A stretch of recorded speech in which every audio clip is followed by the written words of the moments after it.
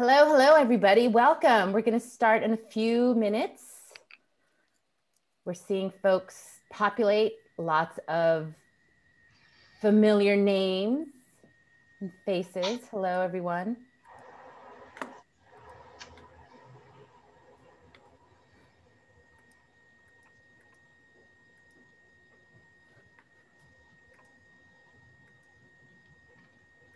All right.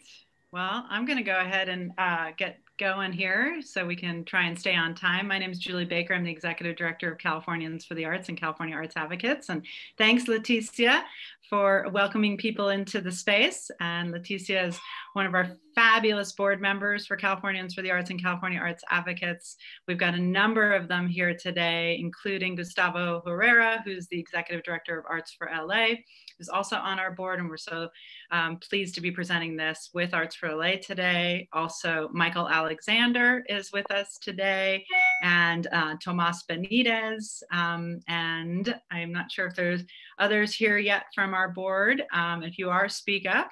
But I wanted to introduce, if I could, our board president, Victoria Hamilton, who's also hails from San Diego, and she's got a special message for this meeting and for advocacy this year as well. And Jada Lisha, if we could get that slide up, that would be wonderful.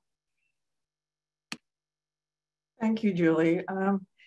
We're going to dedicate this meeting and our advocacy efforts in 2021 to the legacy of Larry Baza. Many of you know Larry from being a member of the California Arts Council and the chairman. He passed away from COVID on February 20th. His accomplishments are deep. He is recognized as an arts warrior, a change maker, a community leader, and a champion of social justice. We will miss him across the state and certainly in San Diego, where he was the chairman of the City of San Diego Commission for Arts and Culture. For those of you who had the opportunity to meet him, you know that he brought joy and light into every room he entered. Thank you. Thank you, Victoria, and thank you for sharing his legacy with all of us here also in Los Angeles. And we've been dedicating this year to our advocacy efforts to his legacy and to his memory. So if we could just go to the next slide, then I'll share with you a little bit about our agenda today. And coming up next is Kristen Sakota from the Los Angeles Department of Arts and Culture. And the state, I will give a quick state update on all the things that are happening. We'll do some more local updates with Danielle Brazel and Gustavo Herrera and Tomas Benitez. And then we'll have a chance to really have a conversation. And that's really what these are. We do call them regional conversations. As you'll see when we're not slide sharing, this is a meeting format. So we will hopefully see your beautiful faces if you keep your screen on. If not, that's fine too. If you want to speak up, you can raise your hand. You can certainly add questions or comments in the chat. And we'll be doing some polls throughout as well, and we appreciate you responding to those polls. And I just also wanted to ask that if you would include in the chat where the land that you're on in a land recognition, we would also really appreciate that.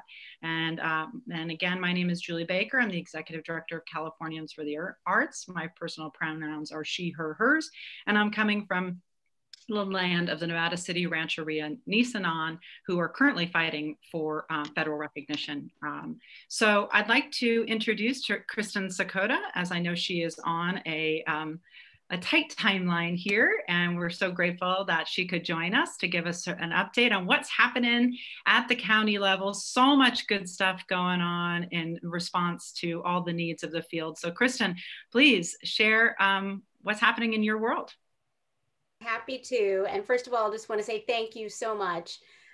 Julie, you and Californians for the Arts, and largely that's you. You have been doing a phenomenal job, we all know, and you're everywhere these days. And Gustavo as well. Just want to thank you for all your efforts at the local level in LA County and the interplay between the two, which I think is important for keeping us all strong in solidarity and alignment and amplifying one another's voices. Also really happy to see so many of my other colleagues that I work with, that I partner with, that I aspire with and inspire with. So Danielle, Leticia, Michael, Alexander, Tomas, etc. Great to see everybody. So I'm happy to share a few things. And just we'll start by saying, for anyone who doesn't know, doesn't know me, I'm the director of the LA County Department of Arts and Culture, and African-American woman with auburn, gotten very long since I haven't had a real haircut in about 3 years. Locks, clear glasses, a smile on my face, and a civic art background from our civic art team. Okay. So I'm going to just share a couple of things that are more like updates and opportunities that are kind of going on right now from our shop for the field. And then I'll talk a little bit, give a nod to some other field needs as I'm hearing them and as we're hearing them and seeing them, and that relate to advocacy efforts that folks in this group will speak to later as well, because we know that you're working to push the needle on some of those. So just in terms of a few updates, we work in a number of core areas: grants and professional development, civic art, arts education. We also have a small but mighty research and evaluation team, and we're looking at the role of the arts across sectors, in addition to advancing cultural equity and inclusion. So you'll hear a couple of these throughout. From our grants team, right now, we have open a new opportunity that's a one-time opportunity, a recovery grant that is specific to the 2nd Supervisorial District. This funding is actually a legacy of former supervisor Mark Ridley Thomas, but the water is being carried by the amazing Holly J. Mitchell. And so there's $1 million program. And what we are doing is we are funding arts organizations and social justice organizations that use the arts in the 2nd District. The goal is to invest in these organizations because we know they're a part of the cultural fabric of Los Angeles. And there is a priority, not only do you have to be located in 2nd District, but there is going to be additional consideration for those that reflect and serve our Black, Latinx, and BIPOC communities and underserved communities. So that's open until March 24th. And I think there's even a technical assistance or webinar today. But so anyone who knows anyone who's in the 2nd District, we're looking to go beyond our existing grantees to folks who are not currently grantees of the county, and emerging folks as well. I also want to highlight a bit of something that has closed, but now we're continuing to look at the impact. And that was that we had the opportunity to gain access to CARES Act funds that came to LA County last year in 2020. That was a whole advocacy story of its own, what I like to call inside advocacy, in working to make sure we could get access to those funds and essentially get a carve out for the arts dedicated as part of LA County's COVID relief efforts for the small business sector, which ran a portfolio of larger than 150 million. We had 12 million. And we did a CARES Act Arts Relief Fund through our department. And we ended up funding 337 arts nonprofits. And I just want to share, the testimonials we heard were really just incredible. We did very much we're trying to give as many organizations funding as we can to address relief. And it was about losses and unanticipated expenses. I'll tell you right now, we had $12 million, very significant for us. But the need that we heard just from those 350 about applicants of their losses and unanticipated expenses at that time, so this is in fall of 2020, was more than $230 million, just that group alone. So that just speaks again to the depth of the need. And we were proud to say that we prioritized small and mid-sized organizations. More than 90% of the dollars went to those with a budget of 15 million and under, and about 70 to 75% went to those with a budget of 1 million and under, which is really the bulk of our field. That's also, again, where a lot of the organizations that are community-based organizations serving low-income communities, BIPOC communities, are in those buckets. And that so many of them said they were going to use it for payroll. So we know that supported jobs. I also just want to acknowledge we have played a supporting role in working with colleagues in private philanthropy, so the Getty, Parsons, and some national funders, Mellon Foundation, Ford Foundation, et cetera, on something being called the LA Arts Recovery Fund. It was initiated by the Getty when they just did a visual arts version, and they wanted to expand it into a regional effort. Now it is. So that just closed. I believe the application just closed. It's being administered by California Community Foundation, CCF, here in LA. And an amazing note on that, we are still fundraising. So if there are other big funders that want to contribute, please do. We are seeing organizations and foundations that have not been funding in the arts recently. We've been able to pull them back in. So CCF is not only administering it, they put dollars in, and they haven't had an arts portfolio for a while. So we're seeing really a positive shift that we've been able to encourage there. And there's a commitment to BIPOC, again, through the Ford Foundation's Cultural Treasures Initiative, which you might know gave funding to a couple of organizations in LA already on its own, and they're doing a regional approach. This fund is a regional partner, so it will have dedicated funding matched by the Ford Foundation. Want to just quickly share the Arts Internship Program is open for students. We've pivoted it due to COVID to allow folks to participate. We have more than $1 million invested in advancing creative careers with 228 internship slots this year. We're doing it more of a rolling basis rather than summer because of the dislocation with college students. They can apply on our website. And in arts education, the advancement grant program, where we give funds to school districts to help them support music lessons, advancing their strategic plans around the arts, et cetera. Arts for LA has been a great advocacy partner in Arts Ed. We have those advancement grants, and those close, I think, March 10th.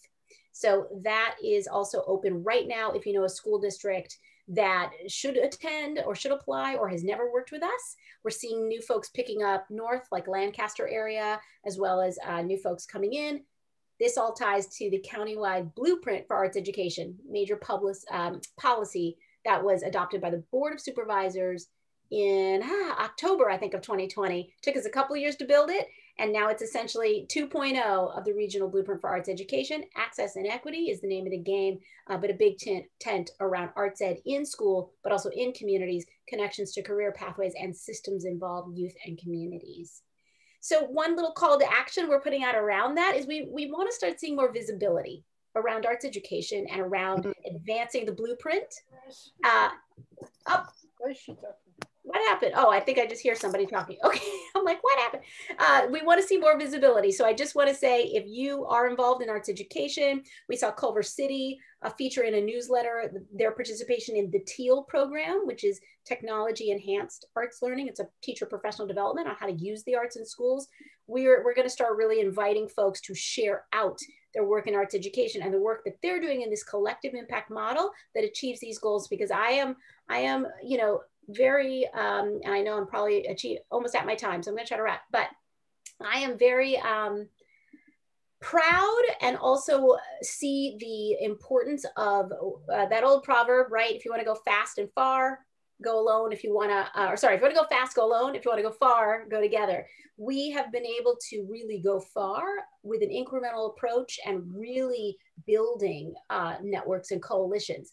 But I also know that this time of disruption means a time of opportunity and a time that we can really advance our goals in the arts, in creative recovery, and frankly, in cultural equity, racial equity, and social justice. And so I'm also all about, like, this does not need to be an incremental moment. So how do we really fast forward and look ahead and say, what do we want to achieve? How can we be goal oriented? So we want to start getting more visibility onto the arts education, arts equity front around the blueprint, and around things like the county cultural policy, another major milestone passed last year. Due to COVID, we've not been pushing forward hard on implementation, but we will be doing that in the coming months. And so keep your eye out for that. We anticipate likely doing a cultural needs assessment for the county, looking at and sort of benchmarking county current investment with where we want to go in the cultural policy. And the last pieces of that are Measure J and the connections between arts and justice. We are following along. We hope you are participating in the community as well, articulating the role of the arts in justice reform, in youth development, and in community reinvestment, because we are having those conversations on the inside, but the Board of Supervisors is looking to hear it from the community as well. And those are the biggest things probably on our table right now. And the last one is just what you're here already from Julie and others, reopening these performing arts protocols. People really need that. We need that advocacy. Museums are looking for advocacy and parity around how they're treated in terms of reopening, and then recovery. We're gonna need some continued investment like the Creative Corps and others. And so we're looking forward to carrying that forward, participating with all of you and being part of the solution. So I know you'll hear more about those later. Yeah, well, thank you so much, Kristen. Thank you for your leadership, your energy, your enthusiasm, your go-get-em spirit, and that's what we all need in this time in particular. And we really appreciate you and appreciate you sharing all of these amazing things that you're doing. And I also appreciate a fast talker because I'm one of those as well. So thanks for that. And I'm going to jump into the next. And unfortunately, I don't know how long you can stay. So if people have questions for Kristen, can you please enter them into the chat right now so that we can make sure that if she can't stay, we can get those to her and we can get you your answers. But thanks again. And I'm going to go ahead and do a quick presentation of what is happening at the state level. If you'll indulge me, hopefully I'll try and keep it to 10 minutes to share with you all what's happening at the state, as I said. And in the meantime, we're going to start some polls because we want to see who's here with us in the room and who's not also. And you'll be getting, I think there's a set of 4 polls. Some of them you'll have to scroll down. So sometimes there's 2 questions. The first one is just 1 question. All right, so let's get started here on what's going on. Some of you may be tuned into the Otis report, and we had the opportunity also to present there. And we have done 2 impact surveys this fall, early winter, that we really kind of gave you a snapshot in time in terms of where people, sorry, I got a phone call and that distracted me. Sorry about that. Anyway, so we did about close to 1,000 workers were surveyed and over 600 organizations.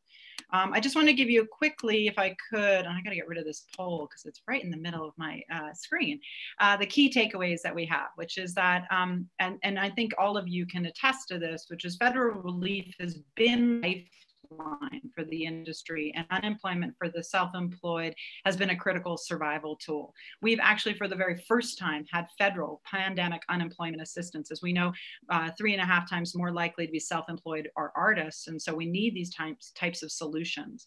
Until the sector is able to reopen again to full capacity, financial relief to support arts workers, and particularly because we see the disproportionate impact to the BIPOC communities, is also essential.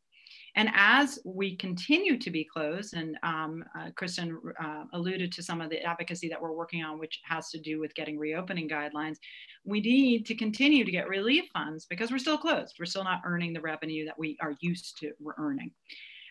We also recognize through some of our surveys and others that nonprofit arts organizations and arts workers are already fragile in terms of the economic ecosystem, and the pandemic has only intensified the fragility in terms of what's happening for our sector. And that's something that, as Kristen was sort of mentioning, it's really important that we tell these stories.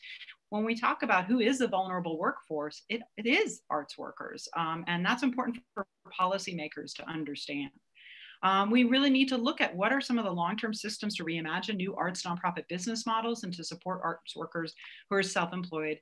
And we need to look at that system. How do we potentially implement long-term pandemic unemployment assistance if we're going to continue to see self-employment as one of the main roles or the gig economy for arts workers? And as I mentioned, our survey really highlights that arts workers are among our most vulnerable workforce. There's also startling statistics from Americans for the Arts as well, in terms of housing insecurity, food insecurity, homelessness that is happening to our sector. It's really a combination of those fragile economic foundations, as we're talking about, as well as the devastating and immediate, as we know, it was literally, within weeks, everybody started to lose all their contracts, all these things were going on, and a lack of safety net infrastructure. This was one of the startling things that we learned, and maybe you're starting to see some of the headlines and stories that we've received from our report, is that workers are literally barely hanging on in many circumstances. They're contemplating leaving the industry, and they're actually, we saw 25% of workers said that they are looking at other industries, because what we're trying to illustrate also to policymakers is a part of that is there is no roadmap right now for us to reopen because we're not on the guidelines. Therefore, if you don't see yourself in terms of a future and you've already been closed for a year, what does that mean in terms of making some significant choices that you have to make about earning a livelihood? We also know that mental health support was one of the top 5 needs for arts workers in our survey. And I think that's also critical importance that we need to talk about, and we need to create systems to support this really vital and critical workforce. And then this is kind of the headline media piece of it that we've been trying to really put out there, because I think it's really important for people to understand, is that with continued closures, without guidelines, we are facing potentially a California creativity crisis in terms of a pipeline of workers if they're leaving the state and they're leaving the industry, and a pending cultural depression. Now, it doesn't mean that you're all not doing incredible work and doing everything you can to pivot and to continue to provide services, but we know that the impact has been severe in terms of furloughs and layoffs and terminations. We also saw in our survey the disproportionate impact to BIPOC workers and organizations. 100% of those who identify as Black or African American indicated a loss of income, while only 12% of other ethnic groups identified a similar loss. Of those who indicated need for rent or mortgage relief, 49% were BIPOC, Black, Indigenous, people of color, versus 29% who identified as white. BIPOC organizations and workers reported disproportionate access to CARES Act funding. This was something that was sort of talked about in the media, but not to the level that it really should be, which is 18%, and this is just our survey, denied CARES Act funding versus 5% who are non-Black, Indigenous, people of color. And this is interesting too, the private sector support for BIPOC organizations was higher from private foundations than non-BIPOC, 59% versus 53%, which is, I think, is where you're seeing this sort of this emphasis on supporting organizations of color, but lower for individual donors. So just again, quickly, 72% of orgs have terminated paid staff, 50% have terminated their contractors, 51% with salary reductions. They're primarily surviving because of programs like PPP and private sector support. This is really critical in our advocacy to have these types of data points so we can say why it's important that PPP continues and how much it has essentially kept our sector alive. And this is unfortunately part of the reality too, which is 16% of the organizations that we surveyed said that they're not confident they'll be able to survive if they can't open before April 1st. I want to give a quick update on some of the stuff we're doing in terms of advocacy, specifically right now. We did a big hearing, I think it was in February, the Assembly hearing. Kristen and I both testified at the hearing on reopening arts safely. Out of that, some really significant things happened. And I could say out of that, meaning that it was an opportunity for us to be heard. And as Kristen mentioned too, it's really critical for us to be heard. It's really critical for us to raise our voices. This is what Gustavo and I and our board and our staff work on a daily basis, which is to give you the tools to be able to be effective advocates for arts and culture and for our sector. And so getting an opportunity at an assembly hearing for 3 hours to talk about the state of the arts was really helpful.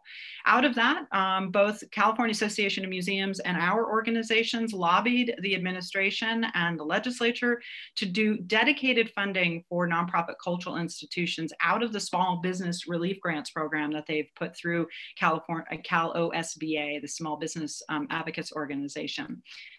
And I'm going to talk more about that. So the good victory was we were the only sector that was highlighted in this new early action of $2 billion in small business relief grants that was highlighted specifically just for cultural institutions. And there's an application process only for cultural institutions, March 16 through 23. That's coming up soon, and we're going to have more information on that.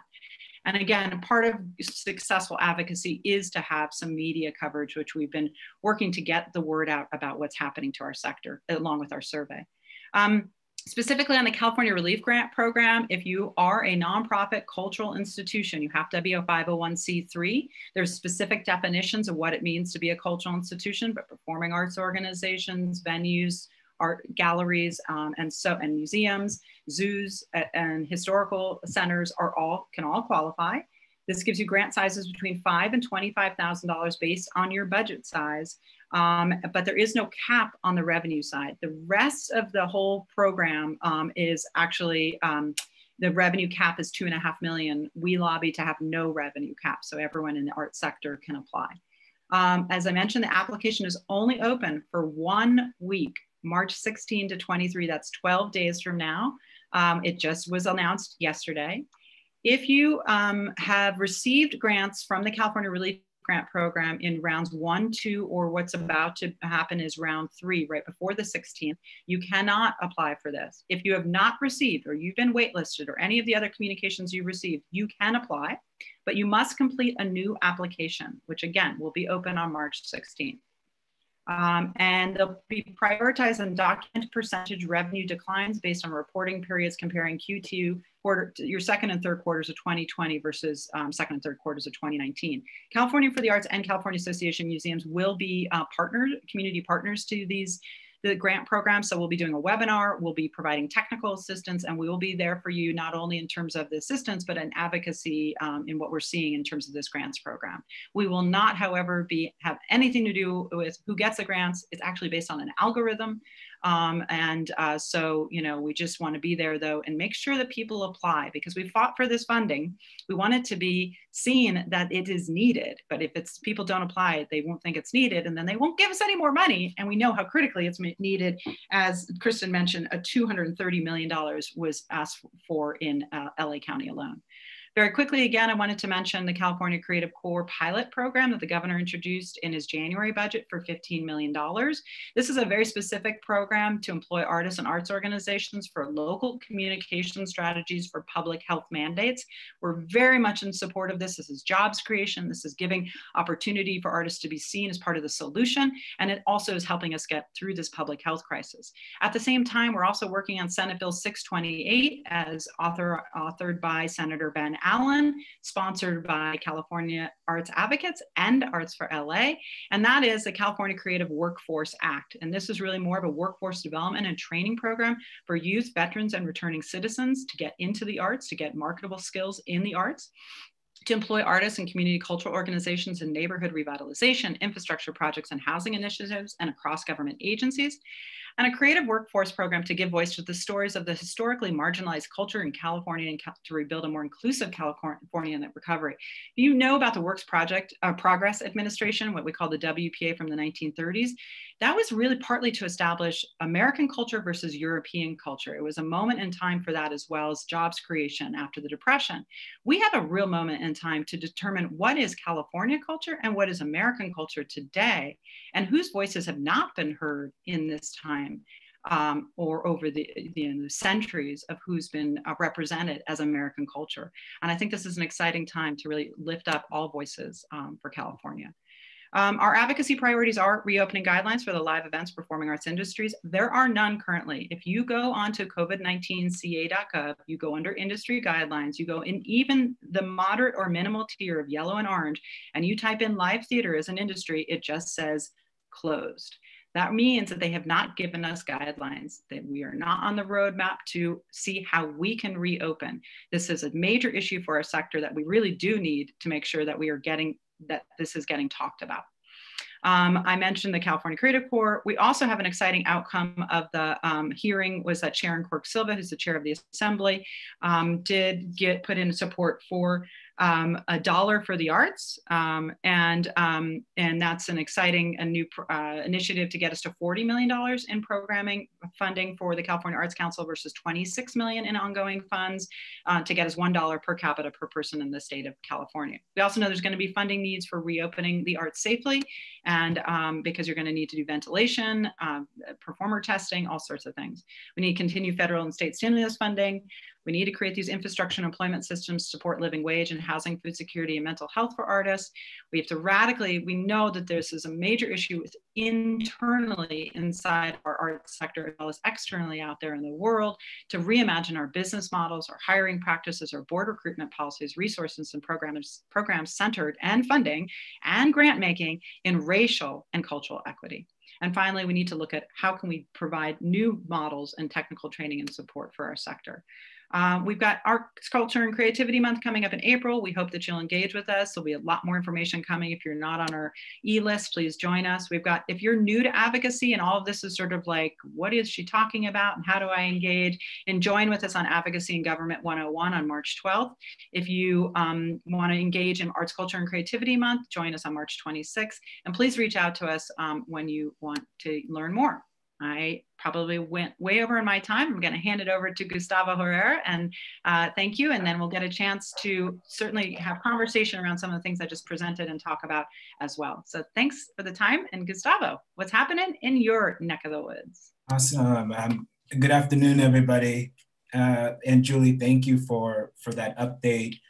It's just incredible work that's happening at the state level, and we are proud I'm both a proud board member, but also just proud partners of Californians for the Arts.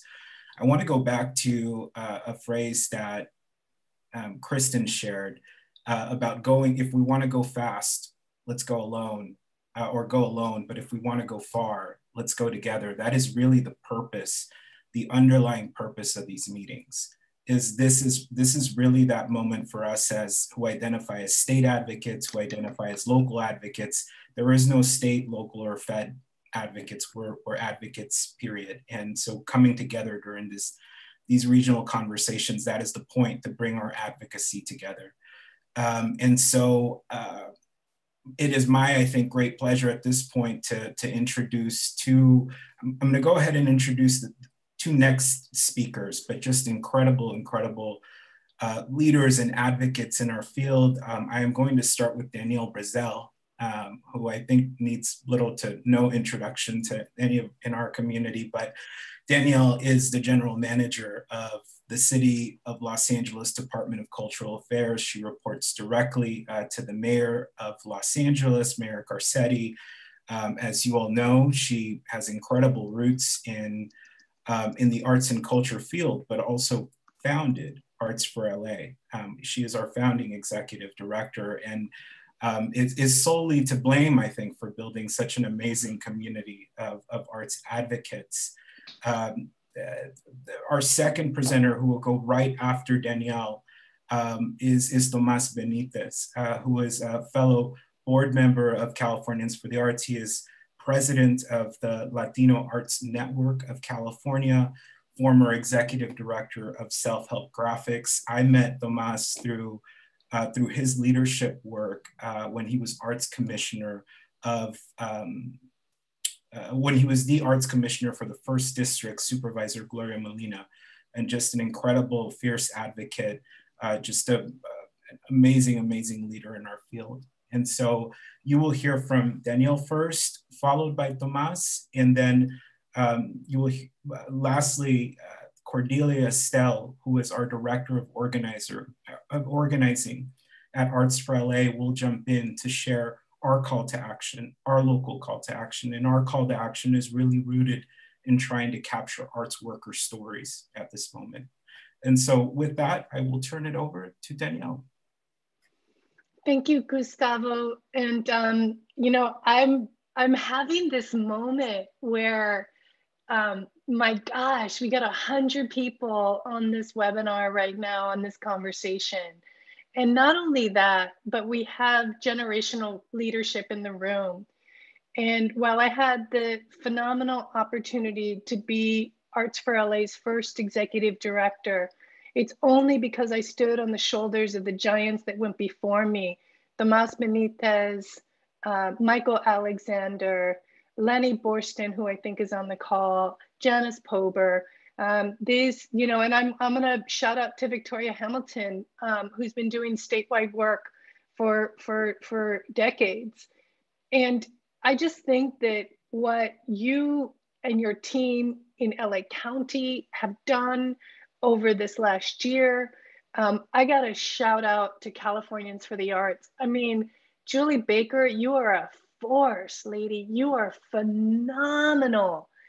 You know, one of the hardest things to do is to keep an advocacy effort going when there isn't a crisis. And what Arts for LA has done so effectively is you've trained and have kept, you know, you've really looked at this in terms of field building. So you've been developing through the Activate program this kind of well-oiled kind of voice that's rooted in real data. And I gotta just, you know, shout out also to Dallas Frank, who is here. And I think she's the auntie of one of Arts for LA's first intern. But Dallas is a LAUSD teacher and has been with Arts for LA since its inception. So again, you know, we have an extraordinary village behind us. And the most amazing thing is that look at what it has brought. The advancement that we're seeing at the state, at the federal level, and at the local level. Look, there's no question, the city of Los Angeles, we are funded by tourism dollars. There's other cities too, like San Diego, San Jose, Oakland. We're all funded by tourism dollars. So we're a little nervous. But on the flip side of that is that I think that there's more support for arts, culture, and creativity in this day and age than we've ever seen. And that is where I think we can capitalize on this. We have done just really good, solid work in this space. And we've done it through this really delicate balance of inside out strategies. I'm currently in my position as the general manager of the City of Los Angeles Department of Cultural Affairs, but I come from the sector and I will always be an arts advocate. So my job is to make sure I can bring our city family into a solution frame. That means I need to position the mayor, who has really tough choices to make, to say, okay, if I can't get you to commit to fulfilling our budget right now, let's see what we can do to help you dispatch your federal team to make sure that your voice as the second largest city in the country is in alignment with other voices, with other mayors, pushing the Biden administration to make sure that the arts are included in the massive federal stimulus. And I'm really excited to know that it is. And it is because we're going to get funding for revenue loss for cities, which is going to help us backfill that loss of TOT. But it's also going to come in terms of IMLS, NEA, state resources, et cetera. So we need to diversify that. The next piece is that there's going to be a massive infrastructure bill that's going to be coming down the pike. So we need to be thinking towards that every step of the way. I want to be mindful of the limited time that I have. There's a few things that I want to just highlight. But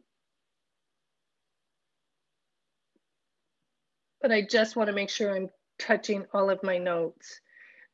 So one critical thing is to save our stages.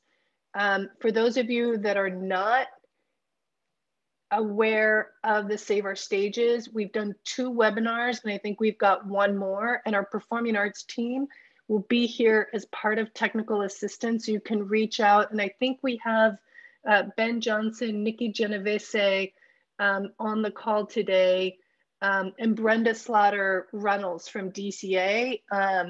They can help you see if you're eligible and hook you up with the webinar. But there's money to be had, and it's a prescriptive amount. So don't leave any dollar on the table. We also have some other emergency funds.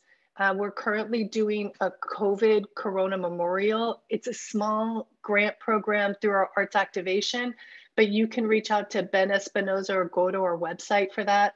And then the final thing I'm going to just say, and then I'll turn it over to Tomas, is that equity is a big issue. And it's a really big issue in the city of Los Angeles in everything that we do.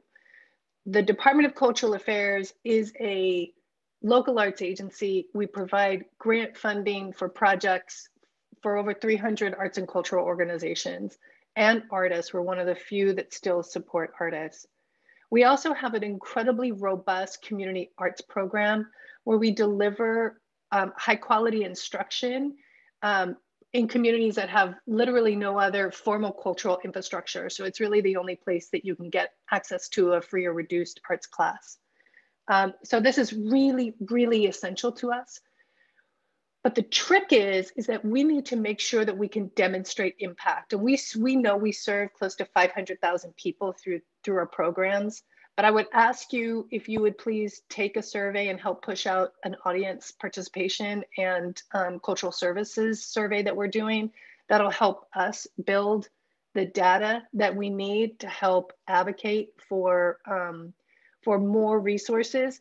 And then the final thing I'll say is that TOT, look, we've known TOT hasn't met the need for our communities for ages. The department has always been structured around public art funding, TOT grant making funding, and then general fund operating support.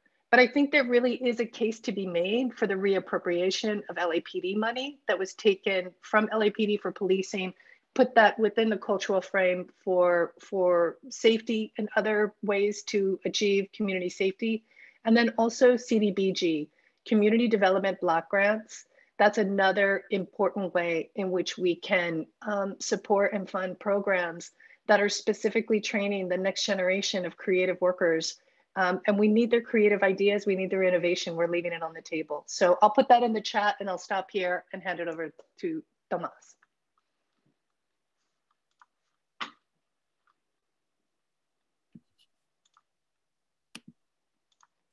Okay, Tomas, we need you to unmute.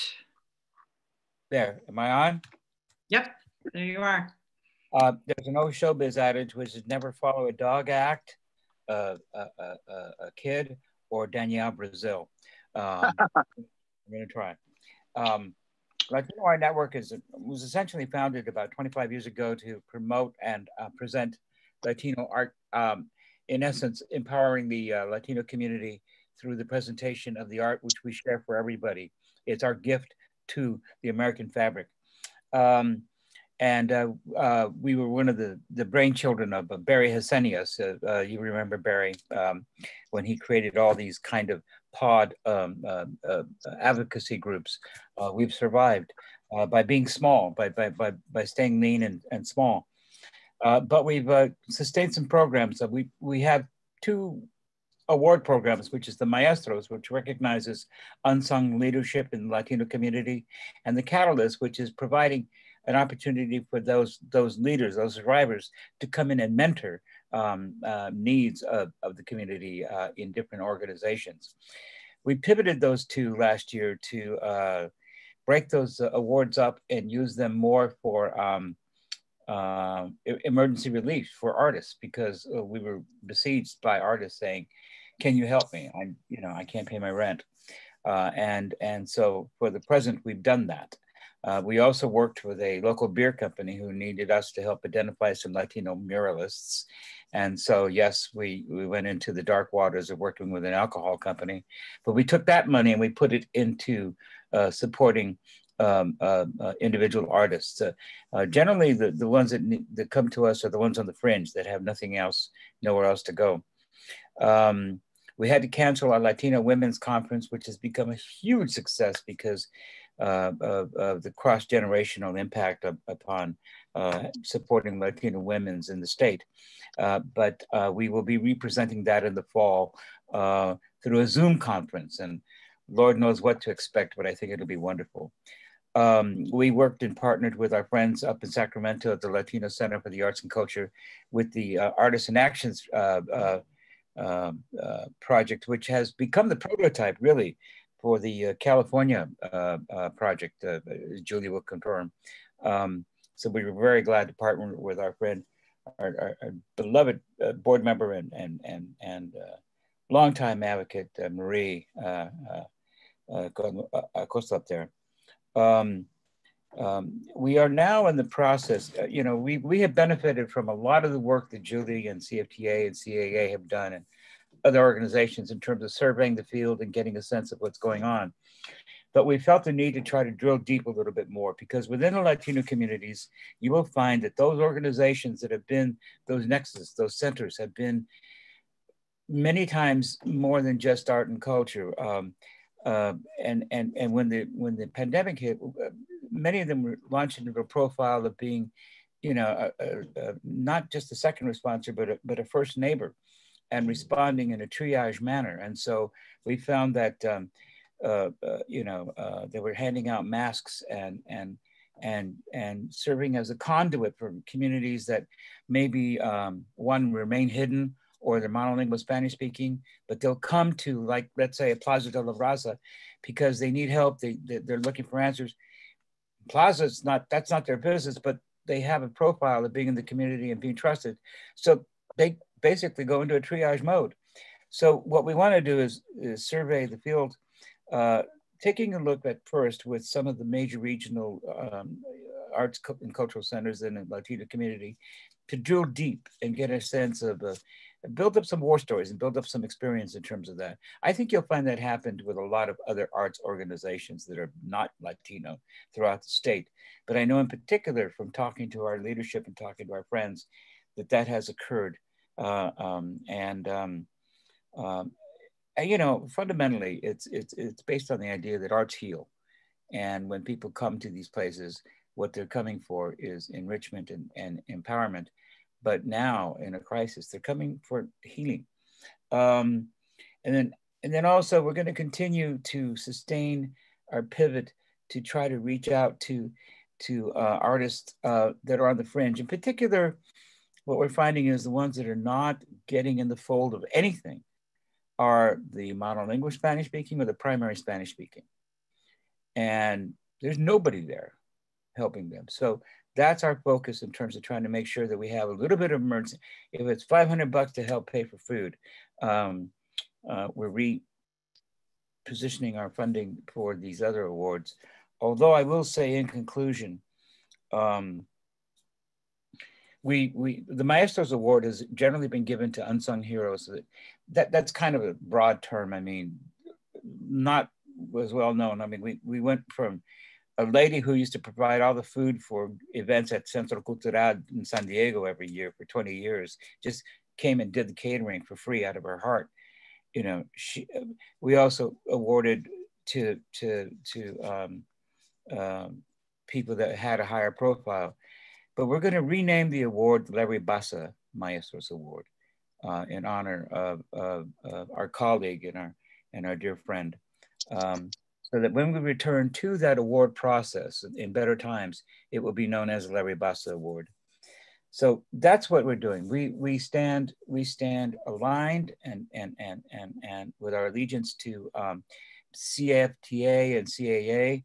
It's my honor to be on the board and how we can tether our effort, because we want to share the data that we get from the survey. We want to share the stories because we know that it will enrich the argument that we're making on the broader scale of what's going on with the art community. We will be certainly willing to able to present that. We recognize that when we do advocacy for Latino arts and culture and community, we are advocating for our entire arts and cultural community and audiences, and that's what we continue to do in our mission. So thank you for letting me take that time to bring you up to speed on what's going on with Latino Arts Network of California. Love you, Tomas. Thank you, brother. Gustavo, are you gonna say a couple words or where yes, are we? Yes. Very quickly, thank you, Tomas, and thank you, Tomas, for your advocacy on behalf of the Latino community. I want to just take a quick moment to kind of hit on something that both Danielle shared and then also Kristen shared, but there is there's the internal advocacy that is happening and there's the external advocacy that is happening. And I just want to take a moment to thank all of you who are on this thread for all of the external advocacy that you continue to do every single day. It makes a huge, huge difference. And it's what has made things possible, like the 12 million that was allocated from CARES to the creative community. It is, it's what's made all of these relief and recovery funds possible. And so thank you for your ongoing advocacy. You are a part of this external community that's doing both internal and external advocacy. But at this point, I think I just want to turn it over to our brilliant and fearless Director of Organizing at Arts for LA, Cordelia Estelle, who's going to share with you a little bit more about our local call to action here. Cordelia. Cool. Thank you guys all so much for being here. I'm just so inspired by the work everyone is doing. And yes, I'm going to keep it short and sweet. This is a call to action.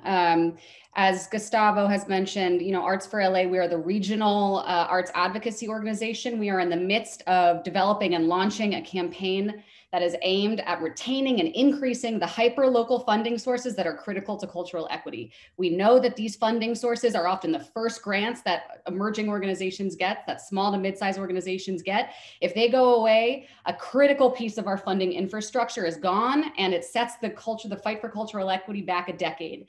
And we know know that so often this may not look like a full department in some municipalities across the region. It may be a budget line in the Arts and Rec or the Parks and Rec department or the local library budget. And so we are trying to equip all of you advocates with the tools you need to be effective. And that's going to look like social media assets, some talking points, some data points. And then a key piece of that is your stories, right? So we want to put a face to the data that Julie has collected, that Danielle's team is collecting, that Kristen and the county are all collecting. We want to make sure we're telling the story of the work you are doing, of the work your organizations are doing. So to do that, we've created a very simple Google form. And we ask that you complete it, share a picture, share a quote, talk about how important these hyperlocal funding sources are, spread them to your network of artists and organizations so that we can really clearly tell this story. So I just dropped those links in the chat. There's two forms, one for an individual artist. Here's what public funding has meant for my practice. And then there's one for organizations as well. This is what this means for my organization and my community. And then the second call to action, that is so important. We have to tell this story at the local level, and we need your help to do so. We want to uplift the work you have been doing throughout these incredibly challenging months. And again, sorry, I'll just say one thing before I pivot, is the moment is critical right now because our local funding cycles are happening now at the municipal level and at the county level, as well as the federal stimulus money coming down, hopefully, right? So we have to position ourselves. We need to be on the forefront of our local leaders' minds as artists, as our sector. And so to do that, we need to tell the story of the work that you are all doing in the communities. And that's why this moment is just so critical. And we ask for your help in collecting these stories and uplifting them and amplifying them. The second piece, and I want to also just say, so many people on the call were at our first ever monthly community action meeting last month, in which so many of you gave us invaluable feedback in terms of messaging, what's going to resonate in your community with your local leaders. And that has all been rolled up into a toolkit and campaign that we are going to talk about this Wednesday at our second community action meeting. So I'm going to drop the link to that in here. It's 6 p.m. on Wednesday the 10th, and we ask that you come. This is where we're going to get really rubber meets the road about advocacy. Here's the toolkit. Here's our goal for how many pings we want to get to our different electeds, right? We're really going to sort of get into the nitty gritty of how we can make an impact and make sure the arts are meaningfully considered at the local level as these funding decisions are happening over the coming months. So we ask that you come to that space to really, again, rubber meets the road, let's go. And invite as many folks from your community as well. We want to make sure we are representing the entire geographic region. And so we want to just make, it's really open invitation. Everyone is welcome at that meeting to take action in support of our arts and culture communities. And I think that does it for me. Is there a visual flyer or info? We will be sure to. Ooh. Awesome. Go ahead and why don't you respond in the chat? I see Dan. Thank you so much, Cordelia. She is an amazing firebrand advocate and leader. And you guys are so lucky to have incredible regional advocacy in LA and Arts for LA. And one of the things I just want to add to what she's saying is that how critically important it is if advocacy organizations are asking for your stories, asking you to do surveys, it is not because we need something to do. It is because we know that this is critically important for us to move the needle in terms of actually making things happen, to get you the funding, to get you the resources, and for our voices to be heard. So please, when we put these things out, take 5 minutes to fill them out, and it will, I trust that it will be used well. So Danielle, I see your hand up. Yeah, I just wanted to surface that the mayor's State of the City will take place the second or third week of April, and the budget will be released immediately after that. The departments, and most departments, will get the budget the night before. So we have a real challenge because we simply we can't plan. And the stimulus money that will be coming down will likely backfill revenue loss. So that if TOT came in at 40% of what it was or what they were projecting, right, that TOT is going to backfill this year. We don't know what is going to be for next year. I am really hopeful that with the vaccine distribution that we are starting to see light at the end of the tunnel, and the real focus on, you know, highlighting that if you cut anything of the Department of Cultural Affairs, you're going to be cutting really our equity programs, right? These are the very programs that are going to hit our artists of color and our communities of color disproportionately. But it's also going to kick us in terms of accelerating regional recovery, because we know that the arts are going to be critical for that. That argument seems to really be working, and, you know, I say lean into that. And, you know, as soon as we know, you all will know within minutes. That's terrific. Well, I want to thank all of our local speakers, regional speakers for joining us today and giving us the report, and hopefully inspiring everyone here to engage in advocacy if you're not already. I know sometimes people are like, oh my gosh, you're asking me to do one more thing today after all the other stuff that I'm doing, but I can assure you, for those of us who do the direct lobbying and advocacy, how critically important it is for your legislators, your local elected officials to hear from you. I've said this for those on our team, they hear me say this every time, which is that if they don't know that there's a problem, they're not going to solve it for you. So we have to tell them that there are problems, and we have to give them options in terms of solutions. And that's our job as your frontline workforce for that. But your job is to help us to do that with giving us the data and the stories. And one of the things that's so effective is art, to tell stories. And sometimes, you know, we tend to ask you to act like us, which is to sound like a policymaker. We don't want to do that. We want you to tell your story through your practice. Tell us through poems, tell us through film, tell us through dance, tell us through visual art. What is the impact of the arts? And that we find is actually going to make us stand out, particularly to those policymakers that are hearing from everybody right now. So now's the time for really just to engage in conversation. We have still around 80 people here on the call. I can't see all of you. Unfortunately, my screen's not large enough for that. But I would love to invite you into the conversation. So here's a chance to either ask any of us questions, to clarify some of the things that we talked about, to bring up issues that we have not mentioned, and that are of critical importance to you as the state and regional advocacy organizations. This is also how we can listen and learn about what's happening in the state and lift that up in our own advocacy. So you can either raise your hand or just interrupt me from talking, because you don't want to hear me anymore. So tell me, yeah, who's got something to, let's join in the conversation. Jim, I see your hand, and then we'll go to Jackie after that. That's who I see so far. Thank you. And sorry, I couldn't figure out how to do the thing on Zoom. You would think after a year we would all be experts, but Danielle, this is kind of a question for you and other of the government people on the call, if you have any ideas. You mentioned some really kind of opportunities for additional funding for the department, but is the department at risk from other things? I was particularly thinking about TOT, and is that something that could be put on the block, either in whole or in part, to be used as, getting rid of it as an incentive to bring people to the city? I'm just curious, are there threats that we need to be looking at?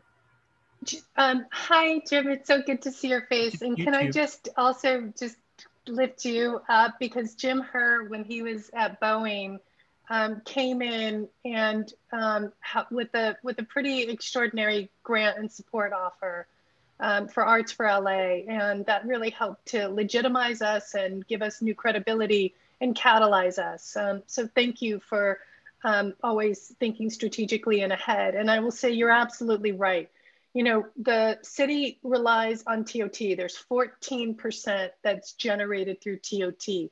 That's every time a visitor stays in a hotel under 30 days, there's a tax on the rate of that hotel. So if it's $150, an expensive hotel for some, then 14% gets tacked onto that. 1% is supposed to come to Cultural Affairs, 1% goes to the Visitors and Convention Bureau, and 12% goes to backfill, is really revenue for the city. So we are linked with tourism. Tourism understands that. Adam Burke, so Kristen and I and all of our municipal arts leaders, and I know that Rochelle from Pasadena and Eve Rappaport from Torrance were going to be on the call, but we work pretty closely. So Kristen and I meet with the Visitors and Convention Bureau pretty regularly, and we're kind of on the same page. And I will say that the new CEO is a self-identified thespian geek. So we share that, and he shares the important role that the arts play. But the challenge is, Jim, is that the city is making labor agreements that we have no control over. So we just lost 9 senior staff members, basically, with, you know, over 30 years of being with the city. Our entire contracting unit left due to early retirement. So we'll see things, and we were cut up right now 6%. And as we move into the next budget, we're going to get cut another 3%. And if we get out with that 9% reduction, we'll be feeling pretty good, because we're trying to retain staffing and we're trying to retain programs, because those are going to be the hardest to get back. And as Julie pointed out, you know, this is why I'm so thrilled with the regional conversations and this incredible advocacy group. I'm trying not to use military terms, force that you've all created, that you're all a part of.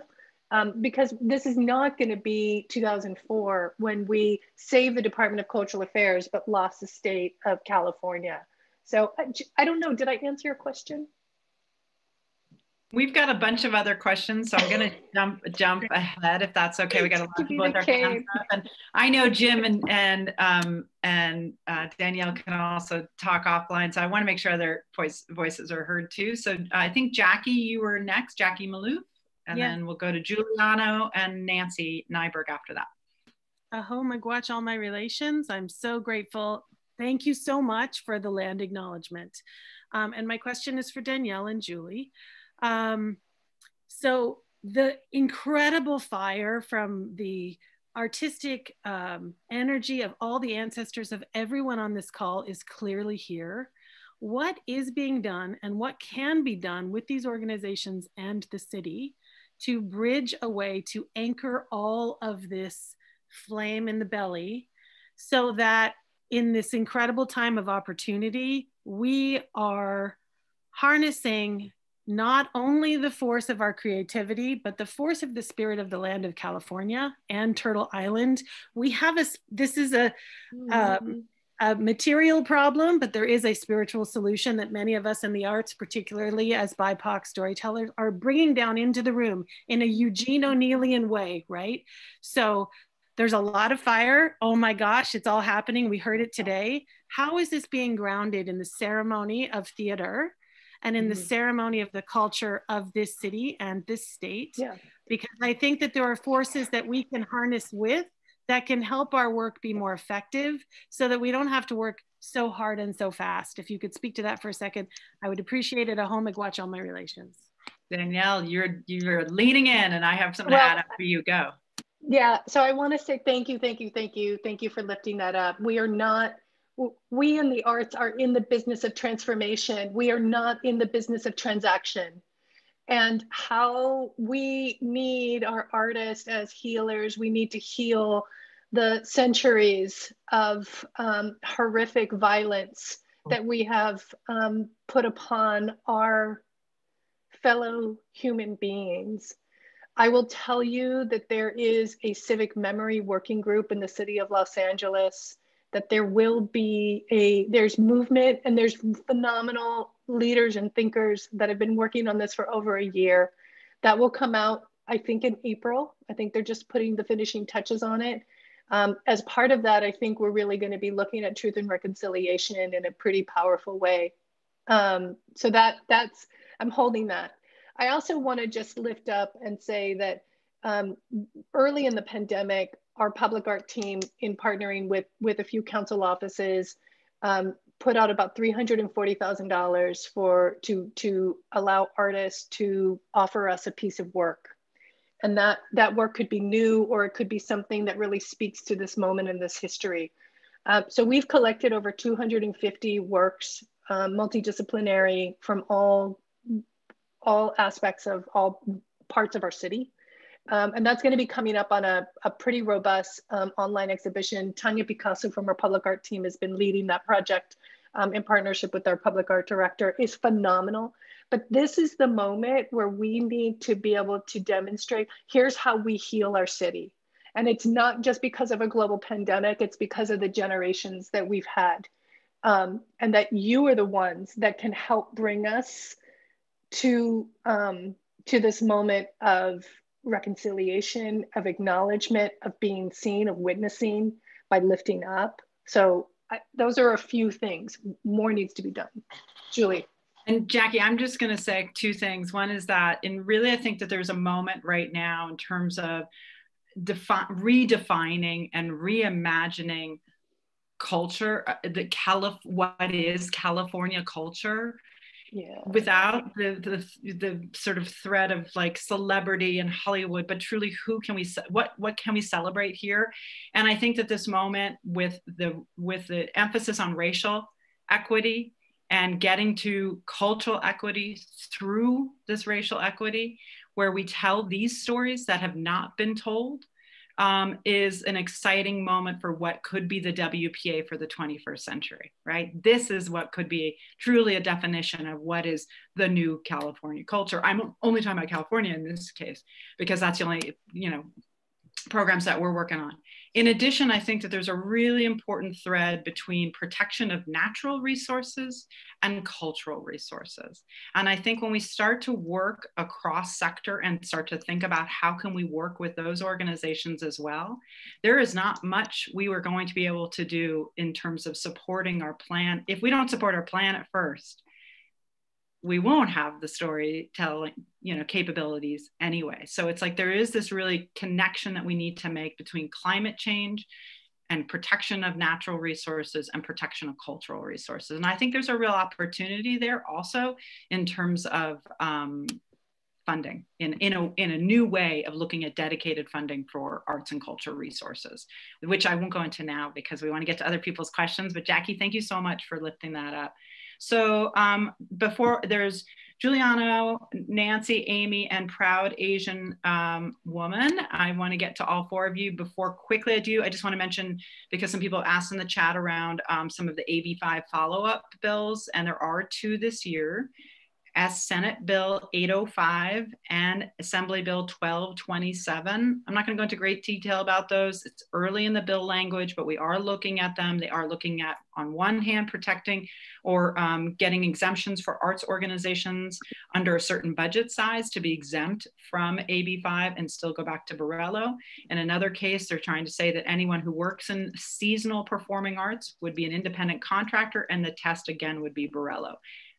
Too much detail to go into now. Deborah and others who've reached out, please feel free to reach out to me via phone or email to learn more. All right, Giuliano.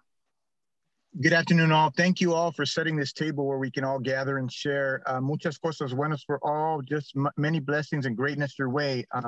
Native Angelino, grew up here, grew up in Compton, but moved out to educate myself, but came back home. We're actually trying to understand the conversations related to healing. We're working with a lot of community members that have businesses for multi-generationals. Y muchas de estas personas, many of these peoples are native speakers of Spanish. So transitioning to the newer generation.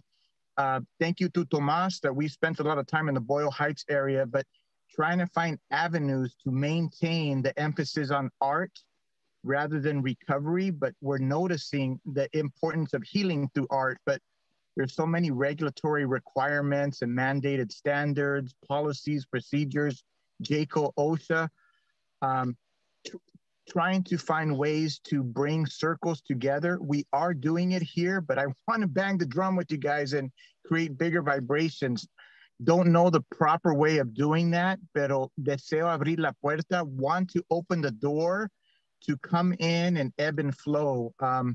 There's a group of 6 of us that are mental health workers. I'm a psychiatrist, but I don't take the test because I'm an artist, not a doctor. So that's where I'm struggling, but we're working to address a lot of the needs. And want to find a way to stay connected with at least 5 of you here, you know, a minimal statistical number. Julie, thank you for this, but want to really talk to your heart more than our heads, because we're seeing a lot of abuse going on, and we're noticing the arts are helping heal. And I'm gonna start crying, but gotta keep this message going, because people are eager to find that healing power, but we're also dealing with the regulatory standards, the epidemic. I know I'm mumbling, pero quiero conectar. I want to connect with a few of you. Before this meeting, I had a blessing to just talk with Tomas, but we're writing grants where we never asked for money, but now with the change, we're trying to figure out how to continue to add value and maintain. So would love your direction all. I'm worried about your hearts and space. You know, self-care is essential because we're trying to keep that spear to penetrate, pero nos tenemos que cuidar. We got to heal. So looking for a little love our way, we'll give it back, but just trying to keep that love flowing and going. So thank you for allowing me to speak. Thank you all for what you do. Thank you. And thank you for those words of wisdom.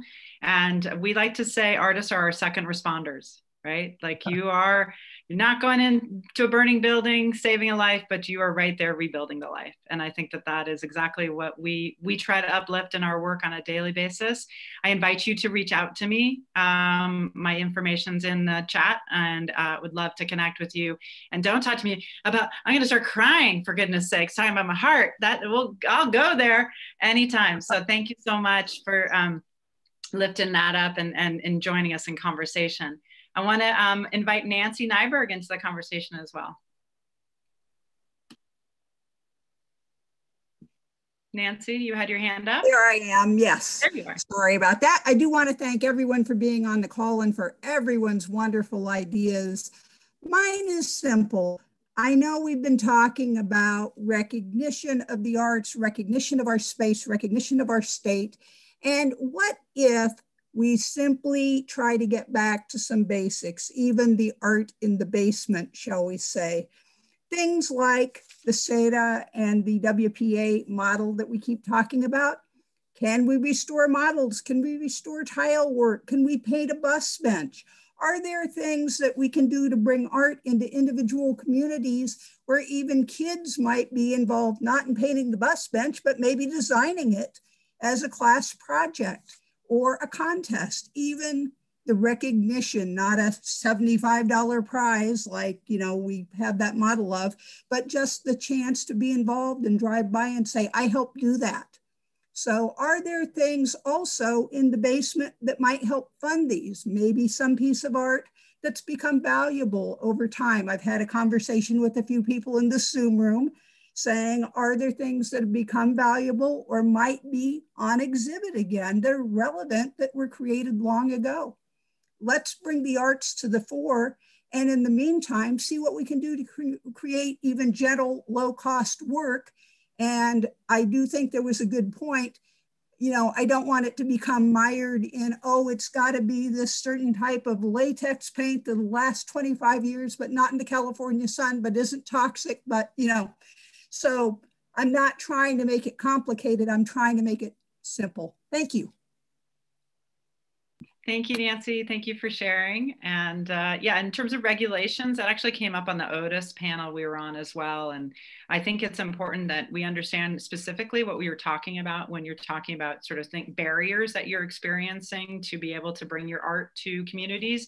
And if there's very specific things, you should share that both with us and Arts for LA, because that really does help to inform, you know, those could be very specific policy changes that we could look to make sure that arts are more included. It looks like next on the list is Amy Erickson. Invite you into the conversation. Thank you, Nancy. Thank you. Thanks so much. Thanks, Julie. And I appreciate all the comments today, and really they're flowing in the same direction, I really feel.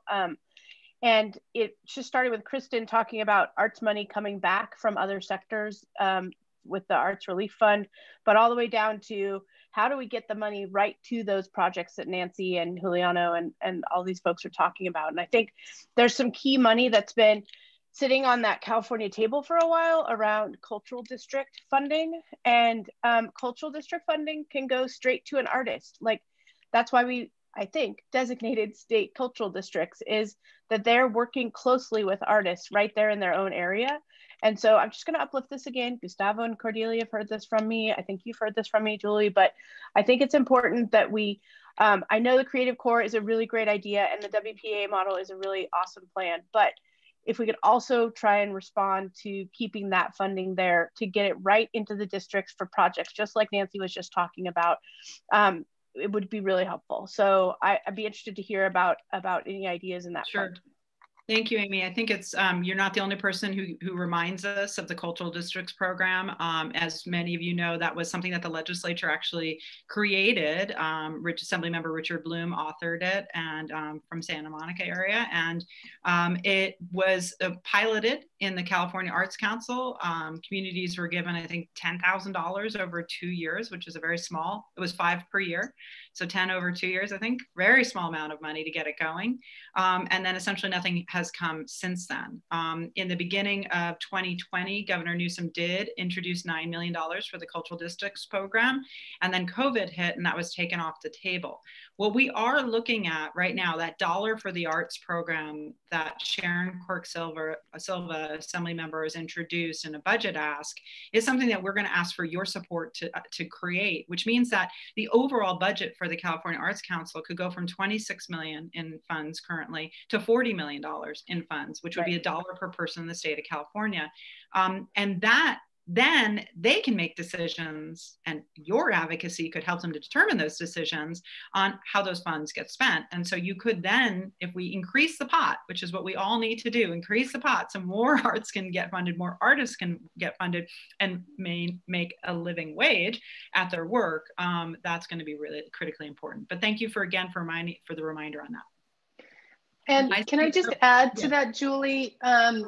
We have a resolution that I think I shared with you, which is really to have City Council endorse additional funding from the state and feds.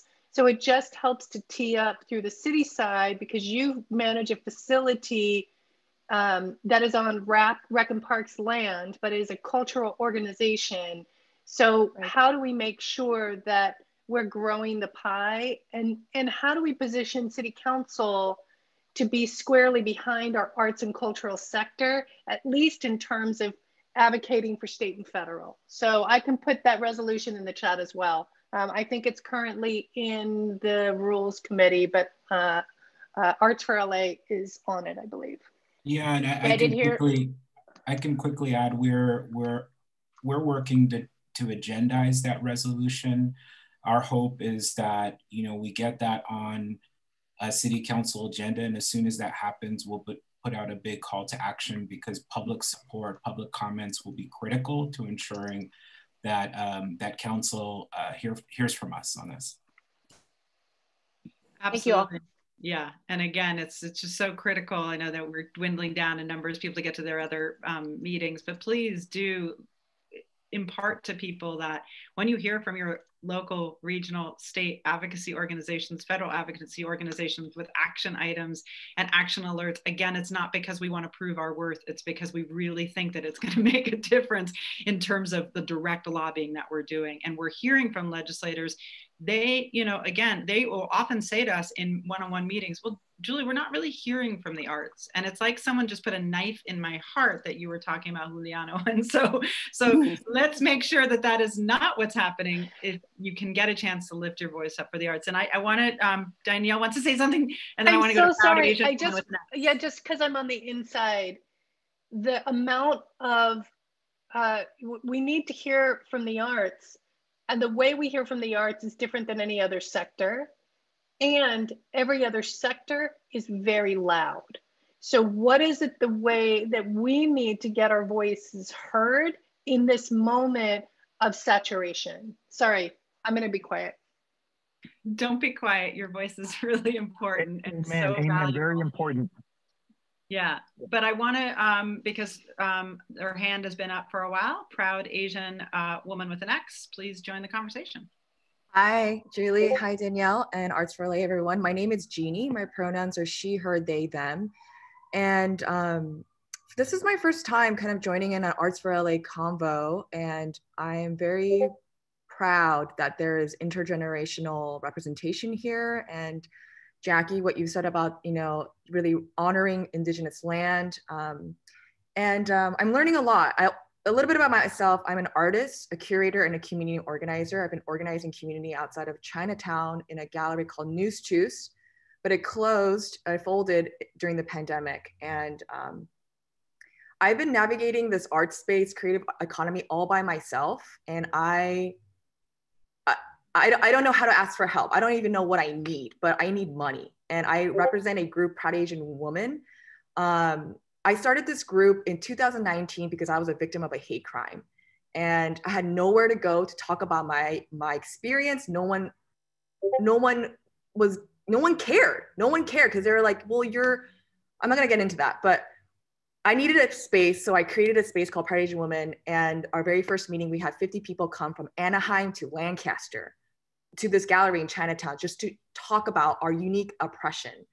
And our unique oppression is our invisibility. I mean, just look at this room. Out of 62, there's only one Asian person here. So I hear you about saying, hey, come and fill these surveys and such, but there's also like, where are you meeting my community halfway? You know what I'm saying? So Juliano, I really resonated with your passion there about this healing. Right now, my community,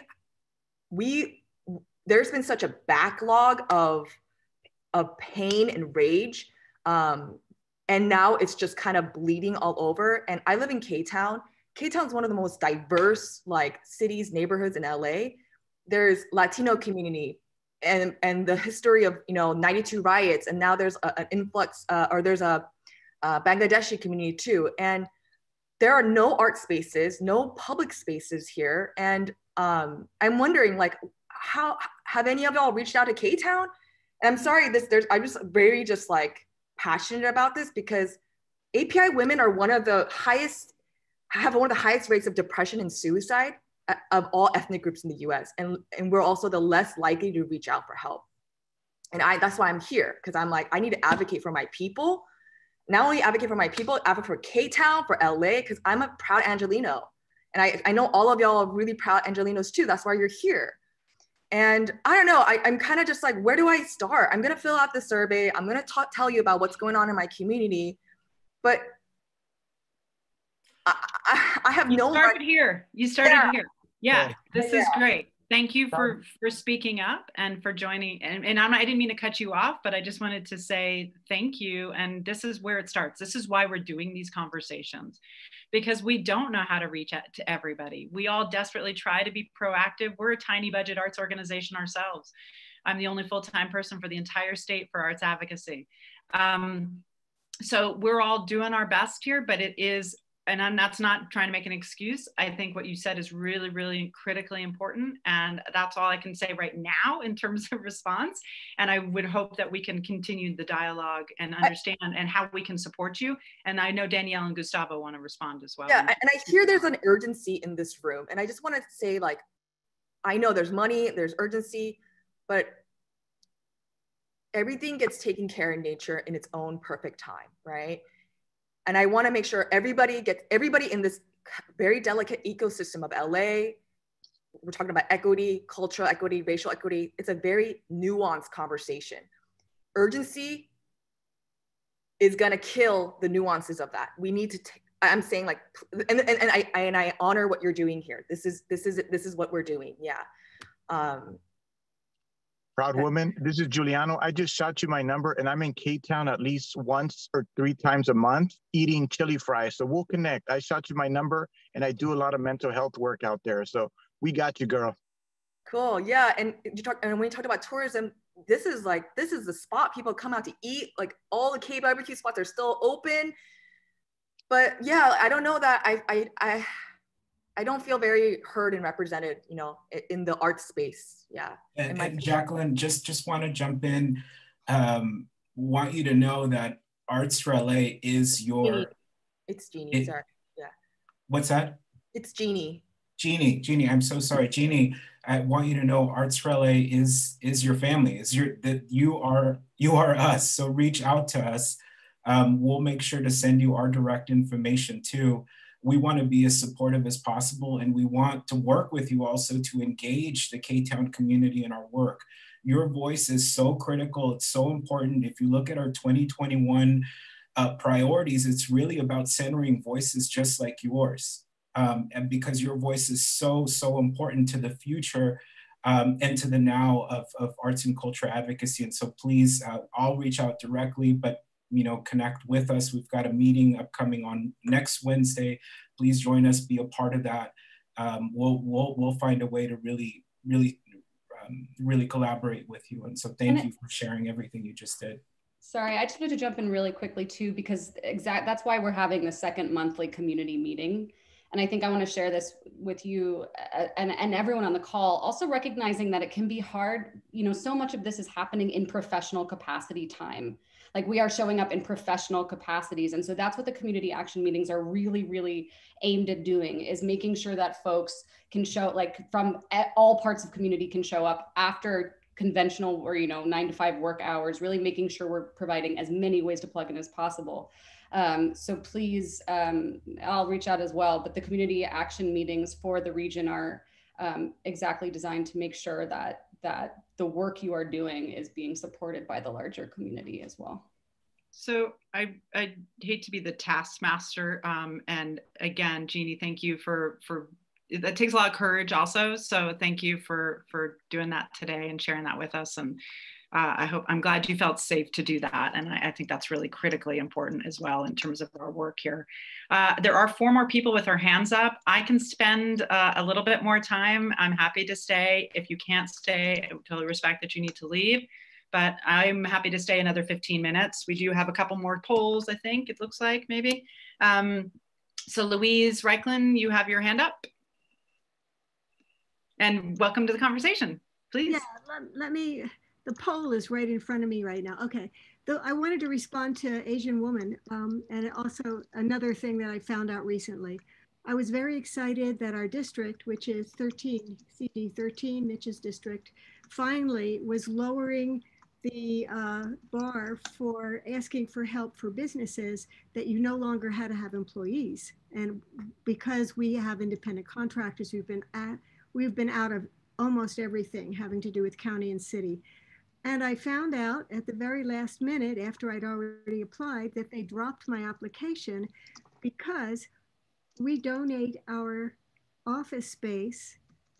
It's donated. So we're in a house. And I found out that we don't have a storefront. And we are not eligible for that grant for a business in his CD district because we don't have a storefront and we're not on commercial property. So I just wanted to say to Asian Woman, it sounds like you have commercial property. Your CD office, if you're in 13, they have money. But we were knocked out because I never really realized that we're not commercial. That's all. Bye. Thank you for that. And that is another important understanding of some of the regulations or some of the criteria that are, and where is the gap in terms of who's not getting support and funding. And that is important for us to hear and understand. So thank you for sharing that. Next up is Joshua Lamont. Hello. Hi. So I just really quickly, I wanted to, I'm looking at myself. Well, I wanted to ask about the connection between mental health and the arts, and wondering if there are any, is there any movement between city departments, between county departments on working together to access mental health dollars, right, and public health dollars, and collaborate with the DCA, collaborate with the county. Can I hit that? So, so I don't know if we have anybody from our county team, but this is where, and this is why organizing is so crucial, because LA County runs mental health and the public health department, and the city is just 4 million people, and the county has 88 other cities, right? Long Beach, Culver City, et cetera, et cetera, et cetera. So all of our jurisdictions kind of divide us in a way, because we don't have the mechanism to be able to provide resources specifically for, we don't have the ability to get resources from public health or mental health, but the county is doing extraordinary work on that. And they've been chipping away. So I just wanted to lift up the County Department of Arts and Culture and see if anybody could speak to, oh, look, Leticia with Creative Strategist. So maybe Leticia, you can flip your old hat and speak to some of the work you did when you were at the county department. Sure, it's been a couple of years and I would never speak on behalf of my colleagues, but I can definitely share previously some of that work. And the cross-sector work, which is kind of what it's popularly called, is critical. And the reality is there's lots of funding in other places that isn't specific to arts and culture. And one of the biggest things, I think, is the opportunity for us to redefine ourselves as arts and arts organizations and find those entry points into places like public health, mental health, Department of Consumer and Business Affairs. There's money for small business and arts and entrepreneurs, and anybody that is an artist and anybody that runs a small arts organization is both of those things. So I would recommend the LACountyArts.org website. If you go to it, there are a variety of different places. There's this phenomenal work that's happening with addressing restorative practices for youth. And that started at the state level, but it's also been happening here in LA County. And so you will find that the LA County Arts website is actually a really solid resource for that kind of information. I am happy to, I'll put my contact in there and be a connector to my colleagues over there. But really, really critical. And I will say that our elected officials, at least specifically thinking about it from the county perspective, is looking at ways in which to support the intersection of government and the arts. Absolutely. And just on the state level, Joshua, very similar conversations, and at the federal level as well. I was just on a call today where we're actually going to likely be in a conversation with CDC and the intersection of how can artists be impacting what's going on in terms of public health in specific forms right now. And that is actually the California Creative Corps pilot program, specifically in terms of public health messages, but in terms of mental health, trauma, PTSD, there's also a tremendous amount of programs, arts and veterans, that have been wildly successful. And we have so much data that can prove that there is such an important relationship between our sectors. And let's be honest, we're in a larger mental health crisis than ever before. We were in one before COVID. It's even heightened now. So I think that, I think that making that's part of why our narrative often is that artists are second responders, to make that direct connection to how we can really be of service in that way and part of the solution. Although, and then I think it goes back to what Danielle said, which is arts are transformative and not transactional. And I think that that's, often as a sector, we have led with the economic impact data, which is really important in terms of getting attention. And it is important in terms of jobs and everything else. And we are a labor force and we are a workforce. And that's also really important. But I think the unique piece of what we can offer is something that we also need to lead with. Okay, we have a couple more hands up and I've got 10 more minutes, so I'm willing to stay because I'm just like, I had no idea LA was just there. This is a really ripe conversation. We've done, I think, 7 or 8 of these across the region, and you guys are just showing up in such a beautiful way. I really appreciate it. Ben Donenberg. Arts for LA. Ben Donenberg. Hi, I'm Ben. My pronouns are he, him, his, and I want to thank everybody. This is an encouraging and inspiring phone call or a Zoom call to have everybody on. And I think it's critical that we continue to talk like this because it's really a great way to share and be together. I just wanted to say that I'm taking a little bit of exception to the notion of the work I do as being a second responder. I think there are two, I look at it this way, there are 2 questions. One of them is how do we go forward? And you need money to go forward. So that's important. But you also have to answer the question, why go forward? And that's what we do. And that's not a secondary question to me.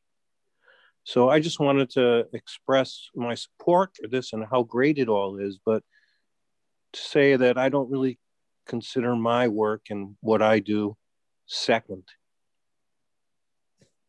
I think the reason why I appreciate that, and it's important for us to hear that, I think why part of it is that first responders are a very clear category in terms of, you know, police, fire, rescue. That is what it's called, and so we want to be respectful of those types of services. But I understand where you're coming from as well, so I thank you for that. Yeah, I don't have to accept. I don't accept that I'm not a part of that category. All right. Well, right on. I appreciate that. Jacqueline, Puppet Master, you please join the conversation. Thank you. How can I team up with some nonprofits who are applying for these grants, who, like, I see these grants available all the time, but there's no way that I can apply for them because I am not specifically an arts organization. However, I created Puppet Master Productions and I went to school for data and technology because I believe that's truly the way that we're going to save the arts. And I want to reach out and help. I don't qualify to help myself. How can I reach out to these people who are applying for grants to help them? Before the pandemic, I was attending, and I still am now, I'm attending all of these different meetings, and I hear them all trying to do the same thing. Like for the CAC, people were taking $10,000 and they all wanted to create a website that would house all of the arts programs available in Los Angeles. But now that was the main initiative for the LA Alliance of the Stage. There's so many, I forget what they're called. But there are so many and they're all trying to do the same thing. How can we make sure that we're all on the same page so that we're not all wasting, we're more properly allocating the grant money and teaming up together so that it goes further? Because I'm seeing it even now where I'm helping, certain agencies with something that I'm already helping someone else with, and it seems like a waste of money. And I know I should just take the money and be like, hey, but it's really not going to help anyone else or promote the arts itself.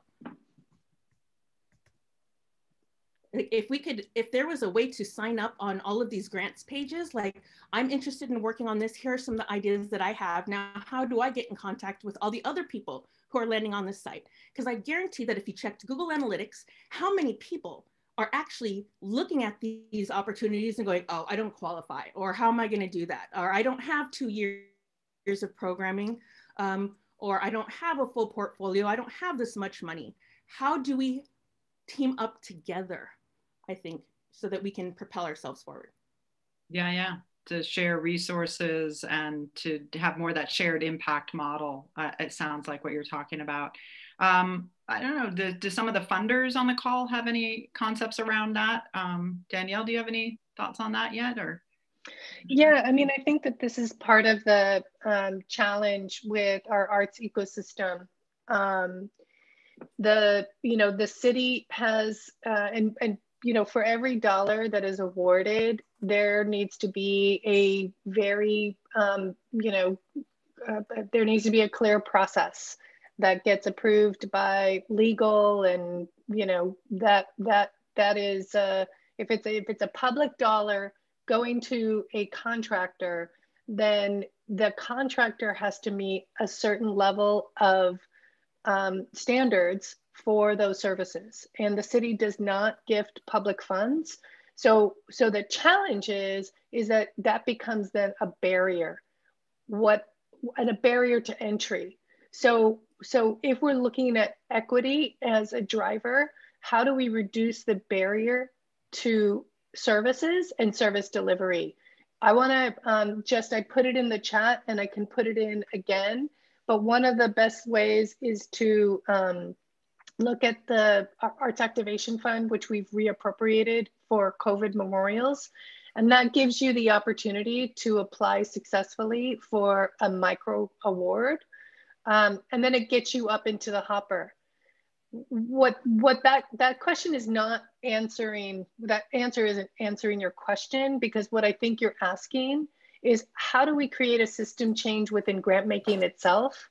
And that, I think, is a much bigger conversation, because yeah, it would make a lot of sense for public agencies and private entities to say, we're going to put out a call for an initiative, and maybe that initiative is some sort of centralized promotional entity that can promote the nonprofit arts and cultural sector of Los Angeles. And then people can identify from there who's interested in applying, and then who could potentially collaborate. That would be a phenomenal inversion of our existing systems, which I think is, you know, it takes artists to look at a system and say, why are we doing it this way? We need to do it a different way. Yeah, and I can echo that. In our own racial and cultural equity committee work, we are actually talking about this. We are looking at it, and we're trying to see what research is out there and to understand, you know, what if we turned everything upside its head and try to look at it from different ways. So thank you, Jacqueline, for lifting that up. I'm sorry we don't have all the definitive answers here today, but certainly we'll all keep working towards that. And it's 2:44. We've about 14 minutes over. I see Michael Alexander has his hand up, so I want to. And Tomas. And so does Tomas. Oh, I'm sorry, Tomas. I've been just looking. I don't see all the faces. I just see the hands on the side there. So either one of you, take it away. Tomas. I'm going to defer to Tomas because I think his hand went up when Jacqueline was asking her question. So I wanted to just go back to Joshua for a second. I have the pleasure of working with the USC Keck Hospital right now. We're developing a pilot program that's taking a look. I'm dusting off my old teatro uniform. We're going to be creating a teatro version of health education in the barrio that is looking at, in particular, health issues, seeking out support for COVID relief, COVID vaccination, and above all, mental health, because the Latino community does not seek out services for mental health. And so we need to create this teatro, Chicano street agitprop theater vehicle that's going to go around messaging, you know, how to get help, how not to be afraid of the institutions. You're not going to get your mica pulled, to come to us in English or in Spanish, and to seek out mental health. Because what we all know, what we feel is that the pandemic has created a group PTSD. And in some communities where the least empowered, that's where it's most acute. I listen to Proud Asian Woman, and I'm listening to an intelligent person who's feeling the acuteness of what's the impact is being. And so I wanted to say, Joshua, USC civic engagement, there's a project called Stay Connected, and USC Keck are a couple of places where you might go look to see what there might be in terms of an opportunity for nurturing the benefit of mental health solutions through arts. Because as I've said it before, and why I agree with Ben, that we might be 1.2 as far as responders, is because arts heal. I have no answer for the fringe artists. We're trying to figure it out at LAN. How the hell do we get a hold of people that are not affiliated, and worse, don't even speak English and don't feel like affiliated? But it's something that's in the consciousness of leadership. It's something that because we talked about it here today, we will be talking about it tomorrow at CFTA and CAA. So thank you for at least voicing those feelings. Thank you. Done. Michael. Thank you for the chance to speak at this point too. And I just want to thank everybody. As an old timer, I want to thank you for being part of this today. I attended my first arts advocacy meeting in 1970 when C. Bernard Jackson, the founder of the Inner City Cultural Center, called the dance community together. And I've been involved in it ever since. And I just want to alert you that this is not a short run. This is a marathon. And you're all who are getting into this at this point need to prepare yourself for an ongoing battle. Every success that we have is only temporary until some enemy comes along and tries to attack us again. And you've got to stay involved, and you've got to stay vigilant, and you've got to stay united as a community. All of us have to. because we are all working with the idea that when the sea rises, all ships rise with it. And we've got to improve the funding, which is, our state has not been at the top where it should be. Our city has not been at the top where it should be, nor the county. And we've got to work to raise consciousness beyond the circle that's been part of this call, so that we have great public support for the work that we do and the work that we have to do behind the scenes. Like that, your shirt, you have like a permanent marker for all. Awesome. Thank you for being here. And I thank the Arts for LA and the Californians for the Arts leadership teams for helping this be such a successful call.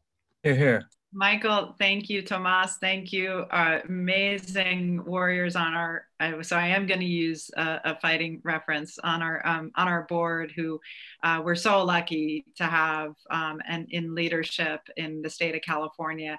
Leticia Buckley, also on our board. Thank you so much for all your leadership here in Los Angeles and throughout the state, and for all the mental health support you all give me as we continue this fight. And you know, I just want to say this has been a beautiful conversation. I've really appreciated it. What Tomas says is so true. We do listen to this. We really take this seriously. We bring this back to our meetings. It informs the work that we do. So, and when you see more like this, like LA is going to do, I think, as Cordelia mentioned, very soon, we'll be doing these every 6 months. And we invite you to come to Arts, Culture, and Creativity Month in April, participate in that. There'll be all sorts of really structured ways that you can engage. There'll be unstructured fringe ways that you can engage. And we you know, invite you into more conversations like this. So thank you so much for the conversation, and we hope you all found it valuable. And thank you to Danielle for being here for the whole time and in conversation with us. Your leadership is phenomenal, and also your mentorship. And then also to Arts for LA, if they're still here on the call, and to our fabulous staff, Jade, Alicia, and Matt Carney, who help us to get through this. And I think Victoria might still be here too. So thanks to everybody, and have a great afternoon, and stay safe out there, and take care of yourselves. Thank you, everybody. Thank you all. Thank you all. Tomas, love you, brother. Talk soon, brother. You right on, brother. Good to see you, man. Thank you, Julie. I'll reach out. Thank you, ma'am. Thank you all. All right. Take care. Stay safe out there.